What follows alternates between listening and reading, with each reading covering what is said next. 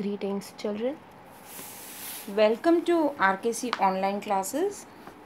Form 9 students. We had completed the second chapter from your Moments textbook, The Adventure of Toto. I hope you all have understood and you have read it well.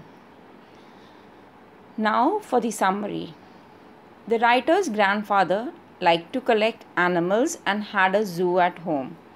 Once he bought a monkey named Toto from a Tonga driver for a sum of 5 rupees.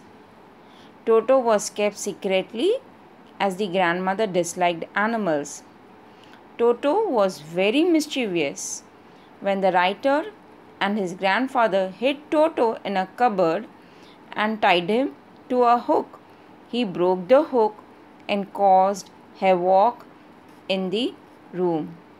The next day, when he was kept in the servants' room along with other animals, he did not let them sleep all night. As grandfather had to go to Saharanpur for work, he decided to take the monkey along with him. He carried Toto in a strong bag made of canvas and closed the zip nicely so that Toto could not escape. Toto made unsuccessful attempts to get out of the bag, which made the bag jump and roll. This aroused the curiosity of our fellow passengers at the railway stations. At the Saharanpur railway station, when grandfather was getting his ticket checked, Toto peeked out of the bag and smiled at the ticket collector. As the ticket collector declared that it was a dog, grandfather had to buy a ticket for 3 rupees, much to his annoyance. When Toto was accepted by grandmother, it was given a place in the stable along with the donkey Nana.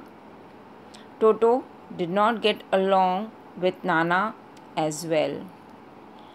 Toto enjoyed taking bath in warm water during the winter season. One day he almost boiled himself when he jumped into a kettle of boiling water. One afternoon, Toto ate the family meal of pulao. He threw the empty dish from the tree and it broke it into several pieces.